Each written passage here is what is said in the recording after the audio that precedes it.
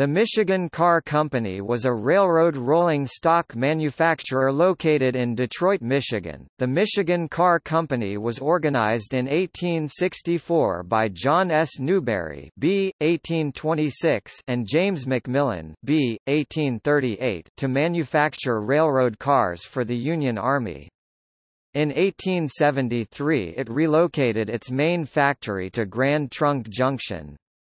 Newberry and McMillan also started supplier companies including an iron works and the Detroit Wheel Company.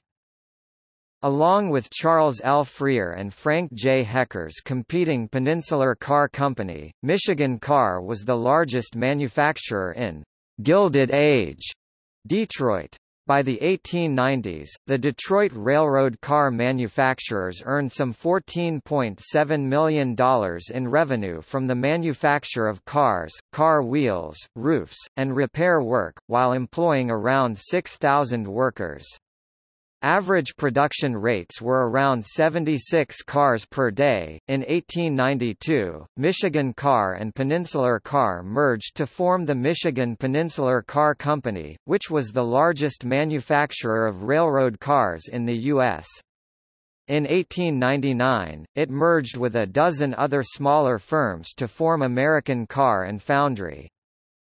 Henry Ford was employed at the Michigan Car Company beginning in 1879. Charles Brady King was a representative from 1889 to 1892.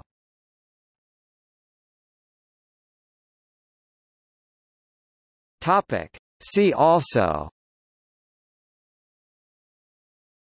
List of rolling stock manufacturers.